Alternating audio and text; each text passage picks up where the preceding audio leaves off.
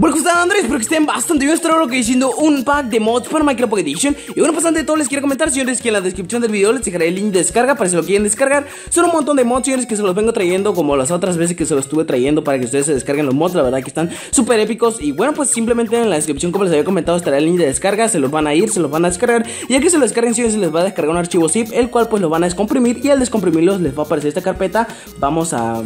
Les voy a enseñar la carpeta por acá. Aquí está, como pueden ver. Aquí pues ustedes al descargarse en la descripción del video se les va a aparecer en la carpeta download. Y pues ustedes simplemente van a tener que descomprimir lo que viene siendo la carpeta. Y les va a aparecer esta carpeta que estoy seleccionando en estos momentos, señores. Y bueno, pues simplemente ustedes lo que tienen que hacer es meterse a lo que viene siendo la carpeta. Y como pueden ver, pues van a tener todos estos mods. La verdad que están súper épicos. Al igual que están dos mods súper padres, que uno se llama DAZ mod y otro Gun mod, que son mods que ocupan textura. Como pueden ver, aquí está lo que viene siendo el mod y la textura. La verdad que está súper épico, como pueden ver. Y bueno, pues simplemente les quiero comentar, señores, que en la descripción estará el link de descarga. Vamos a instalar un mod para que vean que funciona correctamente. Todos los mods están actualizados, por eso es que no son muchos principalmente. Así que pues nada, señores, vamos a meternos aquí al ROBUX Launcher. Como les digo, si ustedes no tienen ROBUX Launcher o el Minecraft Pocket Edition actualizado, en la descripción también les dejaré el link de descarga. Pues si lo quieren descargar, simplemente lo que tienen que pues hacer, ya que se descarga el Launcher, se van a ir a visitar el ROBUX Launcher, le dan aquí en administrar mob script. Aquí simplemente vamos a instalar lo que viene siendo el archivo JS. Ya saben que pues si ocupa textura, pues instala primero la textura y después el mod, para que no dé errores. Así que pues nada, señores, vamos a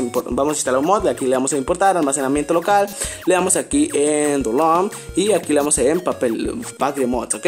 Y aquí lo que tenemos que hacer es seleccionar un mod. Yo en este caso voy a seleccionar el de comercio mod y pues ya lo seleccioné en este caso. Y como pueden ver, ya está seleccionado. Lo vamos hacia atrás y como pueden ver, ya nos ha cargado lo que viene siendo este increíble mod. Lo que tenemos que hacer es entrar a un mundo. En este caso lo voy a poner en creativo para que vean que sí funciona. Le metemos a un mundo. Vamos a esperar un momentito. Como pueden ver, aquí me está cargando. Y pues como pueden ver, vamos a poner por acá lo que viene siendo un huevo spawn de un aldeano para comprarle algo. Por aquí está, perfecto. Y lo que voy a hacer es cambiarme a supervivencia para poder tradear con el aldeano. Así que pues nada, señores, nos vamos a poner en supervivencia. Y como pueden ver, me voy a acercar al aldeano, le voy a dar. Y como pueden ver, me aparece este botón de comerciar.